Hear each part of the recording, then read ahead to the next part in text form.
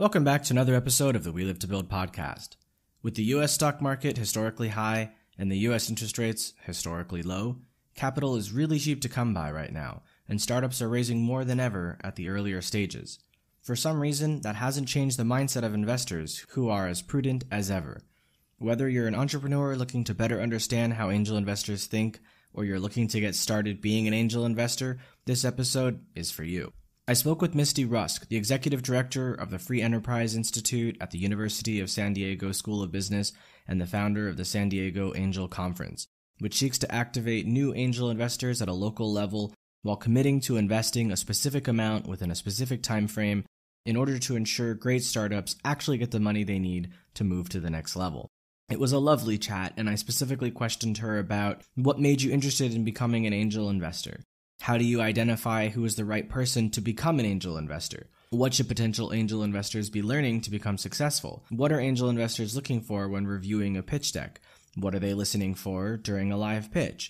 Why you should tell a story with a path to success? What should you prepare for the due diligence process? Why you should never ask investors to sign an NDA at the beginning? Why the terms of the deal can make or break the investment? What can stop the investment at this point? And much more. So thank you very much to Mysty, and I hope you enjoy the episode.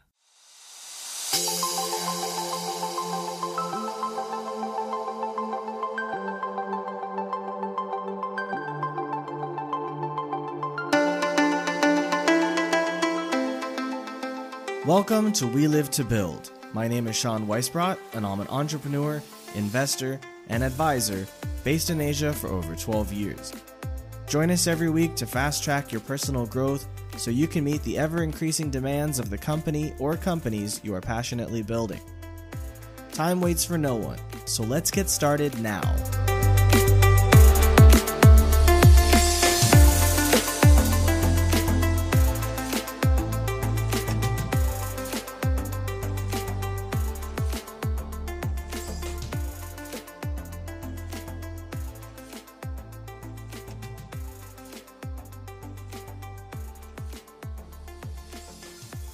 Welcome to the show. I'm looking forward to learning more about angel investing. Thank you for taking the time to talk to me. Thanks for having me, Sean. It's great to be here. So before we begin, why don't you tell everyone a little bit about your backstory and what it is you do now that makes you the right person to talk about all things angel investing? I always tell people that I started out on a cattle ranch because everybody can make the connection between raising cattle and high-tech innovation. I know that's an easy jump, but from the time I was a little kid, I was pretty inventive and entrepreneurial. My first business I started when I was 5. I had a series of businesses, but it wasn't until I finished grad school that I realized I was really called to do this work with startups. So I have a knack for it, and I have the ability to sort of connect things that seem pretty unrelated to most people. So my real gift is in seeing what the application is. I can take a look at a raw, piece of technology and see ways that it could apply in healthcare or in agriculture or a variety of things like that. Plus the ability to connect people together seems to be the thing that's been my little bit of magic for the last 2 decades. Right now, I'm in San Diego, California, and we run the San Diego Angel Conference as part of some other work that we do at the University of San Diego. Our goal is to help activate new angel investors, and we do that in 2 ways. We help entrepreneurs get prepared and become investment worthy, and we also help investors learn how to look at deals and evaluate those deals. We start out with a big prize. We say we're going to award the winning company $200,000 in angel investment, and that will draw really good opportunities out of the woodwork, and it will make entrepreneurs who are maybe kind of on the fence get real focused about getting ready for that competition. And then that does drive good deals. And then we, at the application deadline, we then use those applications to teach angel investors. So we spend 3 months working with the angels and helping them look at different kinds of deals, all different kinds of industries, things at different stages, with all kinds of different needs and opportunities. And then they work together to pick a winner. So this year we had 125 companies. We're down to 7 right now. We're about to, in a couple of weeks, we will pick the winner. And this year we've raised over $300,000, titled as a winner take all. But probably what we'll do is we'll do $200,000 for the winner, and then they'll pick 1 or 2 more companies for whatever else is in the pool at that time. All right, great. Thank you for the introduction. I appreciate it. And it leads me, I guess, to ask the most logical next question. When did you know that angel investing was the thing that you wanted to do? And not only, like you said, angel investing, but in educating other people on how they can become angel investors. I was in Corvallis, Oregon for a long time. When I moved there, I heard that they had an angel group, and I was so excited. And I started hanging out with that group of people, and I went to all of their meetings. And every month they'd get together and they'd have a nice dinner and they'd hear a couple of deals, and then nothing would happen. Unless it was something that was really already in line with somebody in the room. Somebody already had expertise or in that area or had been in that industry for a long time. And we couldn't fund anything except for the things that we understood really well among the investors. So they could fund software and they could fund forestry related things, because those were the two places where that little town had made money. When the idea of a conference came up where we said, we're going to make it finite, we're going to give the money away on a particular day, and we're going to do this project together. And then we got one or two really great, well-rounded investors in the room who just asked great questions. That process, it was a big puzzle to figure out. So that part was fun. But then the place where the change really happened, the interesting thing, where the part where I feel really pulled to, is the sense of community that it builds. So there's this tremendous thing that happens during the process of the Angel Conference. At some point, people in the room realize that the next generation of business leaders is there, right in front of everybody to see, and that there's ways to help. It's not just about money, it's about network and about expertise and other kinds of resources. And so not only is the next generation of business leaders emerging, but also we don't need some outside program from some, big, governmental agency or some, white horse riding across the horizon to come and save the day. The resources that we need, we already have. We just needed to figure out how to put them to use. So it created this really robust, cool environment where you saw this new kind of barn raising and community building, which is really, really fun. I think that's the part that I get the most excited about. Okay, so I'm sure you have a lot of people applying to learn from you about how to become an angel investor, but how do you identify who is the right person to pick up and how? So let's say, for example, you have 50 people apply for your conference to get the education. Do you take all 50 or do you take 10? Angel investors to participate in our program have to be accredited. So to be an accredited investor, you've got to have $1 million in assets that don't include your primary home, or you've got to have $200,000 in income or $300,000 as a family over the last 2 years. It's a more complicated definition that's put out by the SEC, but that's the most straightforward approach. That was the case until December 2020 when the rules changed. So new administrative rule by the Securities Exchange Commission: if you are working in a space where it is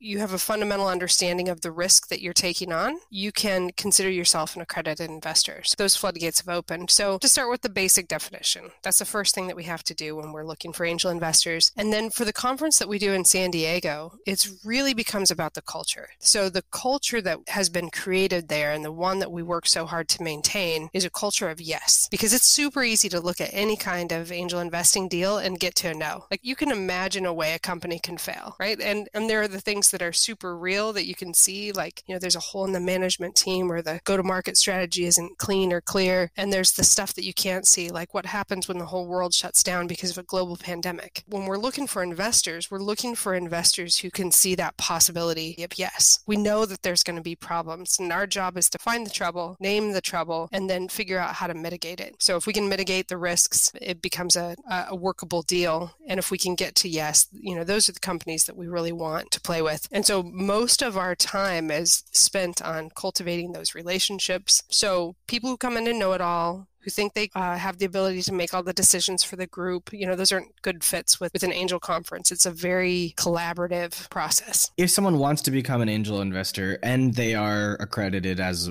the way the SEC would define it, and they have the ability to understand that they shouldn't be the decision maker, but they should be someone that can help the company in whatever way they can, things like that. What is the first thing that they should then learn? Because one is you have enough money, the other is you have the right personality, but certainly those are not enough to be a savvy or a successful angel investor. We do spend some time early in the process on some what I'd consider more structured, formalized education. We bring in speakers to talk about the legal structures and a little bit on how to review financials and what it means to have a great market opportunity and a path to a market opportunity. Go-to-market strategy is really a critical thing. And if I'm going to say, like, hey, I want to write you a $100,000 check, can you turn it into $1.5 million in the next 18 months? That's a really hard thing. There's only really one answer to that, and it's sales. And if your answer as an entrepreneur is, well, if we just get 1% of the market, well, that's a really crappy answer. A much better answer would be, we've identified that, it's this one little subsegment, but we know exactly how to get to them. We've got lots of relationships. We've got the influencers, and we've got this path to it. If we can tackle that one, then the door's open for these other two. And we know how to go tackle that, once the opportunity is there. So we're looking for opportunities for those kinds of deals. So we're teaching investors how to look for those kinds of things. And then we do a couple days of that kind of training for investors on how to review a pitch deck and how to evaluate a team and, some of those more structural things. The real learning, though, happens during the deliberations on the company. We start the first night. We give everybody access to 125 deals in San Diego. It's a record year for us with 125 deals. And then we send the investors in to look at the deals on their own for a week, so they get a whole week to look at all the different deals and see what they can discover. And then we start talking about them as a group, so short conversations about what people like or don't. You said that you try to get them to understand how to get to yes. Are they spending this week trying to find reasons why they should invest in this company or potential problems that they want to have the company explain how they can resolve these problems? What are they looking for? Yeah, so it's a little bit of both. So when we look at a company, we start out and we look at maybe 4 or 5 different things, and we ask every investor to look at it from their own perspective, right? So for some investors, they want a quick return on their money. If you need a really quick, if you need a 3 to 5 year return on your money, probably looking at things that are not physical. You're probably looking at things that are software, or you're willing to take a bigger risk and wait it out for a long period of time. Maybe that's a really good biotech play, that you want to spend. I used to think it was 15 years. Turns out it's more like 7 to 9 years on a good biotech project to see it to the next conclusion. But as we're looking at things, we're looking for ways the company could fail, right? Do we have not enough people in the company? You've got, a solo founder who's trying to do everything themselves. There's a huge risk with that because there's so much to do in a startup. Is there a competition failure, or is there a defensibility failure? If there's something that someone else already has a patent on and you're making it in a new color or a new shape and it's covered under someone else's patent, that was what I'd call like a fatal flaw. Or you have intellectual property, but it's not assigned to the company, it's assigned to the person. We start to look for little things like that. And then any of those, it becomes worth a conversation with the entrepreneur. Like, is this something you're willing to take a look at? Or how have you decided to mitigate that? Or among our group, we talked it over and we've got somebody who knows somebody in this particular space and they want to make an introduction for you. So there's lots of ways to mitigate those risks too. We just want to find them and then figure out what the workaround is. Sorry, go back to the next part of the process of they are reviewing the decks and thinking of these conversational questions, things like that. So what happens after that, or what else are they being taught to look at? Sure. So the first thing we do is document review, and then we'll consider those deals for a couple of weeks. We'll have a number of conversations about them, and then we're going to vote, and we're going to decide that we're going to move a certain number of them forward. So this year it was 30 companies. So we try to get 24 to 30 companies, and then we invite those 30 companies in for a 3-minute pitch. And we do a little bit of Q&A. We go back to the documents, look again, see if some of our questions got answered and some of our concerns have been alleviated, or if now we have new ones. And then we do that same process again. We'll talk it over for a couple of weeks, then we vote again, and then we go down to sometimes 12, sometimes 6, but we'll bring the next round of companies in for what I consider like a full pitch, like 10 minutes plus Q&A, and then we picked 6. And when we get down to the 6, what we think are the 6 companies that are the most investment worthy, then we start spending a lot of time with them. So the first meeting is the founder, and they get a team of 8 or 10 investors, and they get 3 hours together for the first meeting, and then site visits and customer calls and really digging into the financials and meeting some of the rest of the team. For the final 6, there's a very involved process of getting to know those 6 companies. And for us this year, it's 7. Okay, so I want to go back a little bit. You had said that there was a 3-minute pitch. If you have 24 to 30 companies giving a 3-minute pitch and you're taking half of them, let's say, what is it about those successful companies? What makes their pitches unique in those 3 minutes that that makes the investors want to talk to them more? A 3-minute pitch is really, really tough because there's no way for you to adequately describe the things that you really need to describe for someone who doesn't understand you to make a call about whether or not there's something interesting there. So when we ask everybody to come up with their own method for evaluating, but I kind of use 5 things. I look at the technical solution, which is the product market fit and the product itself. I look at the market opportunity, the business model, the team, and then the investment opportunity. I said 5 things, but really there's probably 30 or 40 things that fit in those groupings. In a 3-minute pitch, it's almost impossible to cover those 5, which means you have to be able to tell a good story about it. There has to be an emotional connection, a market opportunity that's really substantial, and a path to success that creates the potential for a 10 to 30 to 50x return. Let's say you do your 3-minute pitch, investors are interested in you, they go back and spend more time doing document reviews. So what are they looking for then at that stage? We call it the due diligence process. So in the due diligence process, we try and just find out everything. If there's something in the pitch that says the total addressable market, for the industry is $40 billion or something like that, we're going to go fact check it. Is that really accurate and true? Same thing with the segmentation. So we're looking for one third-party outside evidence that supports or disproves whatever they've told us so far. Part of it is a legal review. We want to look at all the employment contracts. We want to look at all the policies and procedures. We want to look at all the customer contracts, the organizing documents, the shares that you've held back to entice people to join you, all of those kinds of things to see if there's anything that we see that could be problematic. If there's software, a lot of times, there's always this talk about should you sign an NDA? Almost all of the entrepreneurs that come through our doors will say their lawyers told them to make sure they got an NDA before they talked about the stuff. Every investor that we've ever trained, we've said never sign an NDA because you have no idea what you're limiting yourself to, and that will preclude you from being able to look at anything else in the future. Right? So there's a fundamental difference there. The workaround is if we're doing something like software and the secret sauce is really in the algorithms, then we're probably, as an investor group, we're going to contract with an outside third party that the entrepreneur agrees with that's not investing and is an expert in that space. And then we're going to have that person go and evaluate the software and sign the NDA. There's some ways that we can create an environment where we can fully understand what's going on, sort of under the hood and not have to infringe on trade secrets. I think it's scary for most startup founders to open their books and show all of the details, the very fine details of the contracts and everything they're doing and not have an NDA. We take the confidentiality part of it really seriously. Once in a while we have somebody who, doesn't think they can do that. We recommend that they go talk to somebody else. I always tell entrepreneurs, if you got something, funky going on in the past or, they're going to find it. A good due diligence process is going to discover those things. So you're much better off to put the cards on the table right from the start. One of the things that we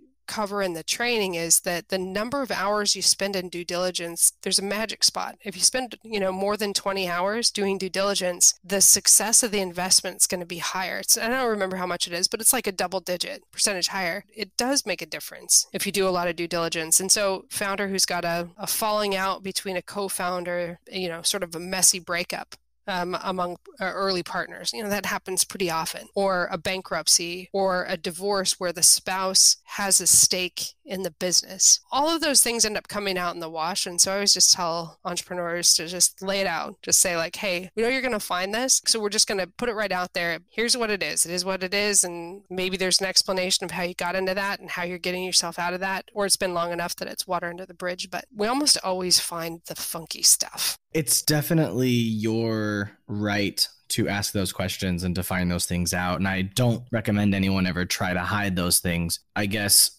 the NDA was more about these are all of the things related to my business that I don't go around just telling everybody. If you're getting close to writing a check, the investors already figured out enough to know whether or not, if it would compromise them in some way if they did that. So yeah, we do later in the process, it's not totally unreasonable to have an NDA in play. You don't usually see it with groups though. It would be very hard for us to do an NDA, with our fund. We've got over 50 investors this year. It would be almost impossible to get each of them to sign an NDA and then even more difficult to try and enforce it. So after this due diligence process, trying to dig up all of the dirt and figure out what it is you're getting yourself into, what is the next step in the process of investing as an angel? One of the other things that happens during the due diligence process is you look at the deal terms. So the entrepreneur is going to say, like they think the company's valued at this much. And then there's going to be a discussion about whether or not that's accurate and how much, what does the investment buy you in terms of stock in the company or a convertible note that converts to stock at a later time or, any of those kinds of things. So, like the next logical step towards the end of the due diligence process is team will write the due diligence reports. They'll put all of that in a document so that it's got a thoughtful flow to it and that it can be shared. All of the investors will take a look at that and then it'll also include a recommendation. We recommend that this one goes forward for investment or we recommend this one doesn't. And then it's getting really clear on the terms. People talk about a term sheet. It's a worksheet that sort of lays out what everybody kind of hopes that they're going to put in and get out of the relationship. And then a team of lawyers will take those term sheets and turn them into the contracts. So once the contracts are signed, then we see the money move. Usually I always talk about checks, but it almost never happens in a check. It's almost always a wire transfer, but the money changes hands from the investors to the entrepreneur. Then whatever they've agreed to in the contracting process, it could be that the investment is high enough that they're taking, the investment group's getting a seat on the board or has some relationship. At the very least, there's some kind of information rights and an expectation that on whatever regular basis they decide that the entrepreneur is going to report back to the investors about the progress of the company and financial performance and sales and those kinds of things. What is the most common thing that happens at this stage that stops the investment from being completed? It doesn't happen very often. If you get all the way to negotiating the terms and you get to the end of the due diligence process, usually if the recommendation is to invest in the company, you don't usually see that get undone. We've got a company like this right now. The opportunity is a really good one. The valuation's really reasonable. There are investors kind of competing for that. And it's likely that that particular entrepreneur is going to have to close the round,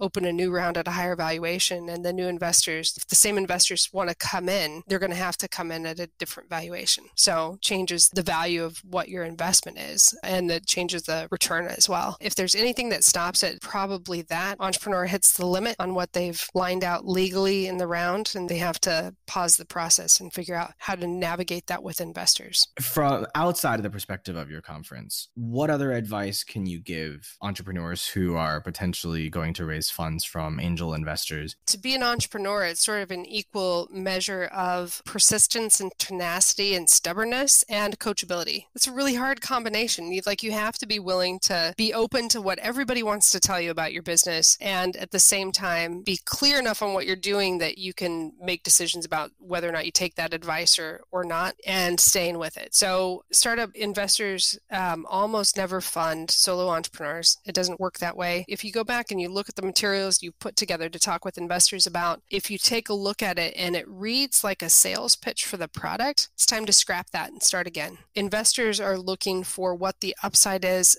for the company, not the products that you're offering. So it's not a sales pitch. It's a different kind of a pitch. So you need to really retask around that. And then, the rule used to be, I used to hear in like old time investors say, oh, you got to do 90 pitches in 90 days. It's going to take that. I think that's a load of crap. I don't think that works well. I don't think it works at all. I think figuring out who you can get to help advise you, who's got a network. Almost every community's got somebody whose role it is. It's your local economic development department or your chamber of commerce or your small business development center. Like almost every community's got one of those, or your SCORE chapter. If you reach out to those folks and say you're looking for help to raise angel investment money, finding somebody who can work with you and help you get that done. And always looking for somebody who can make the connections for you to the investor.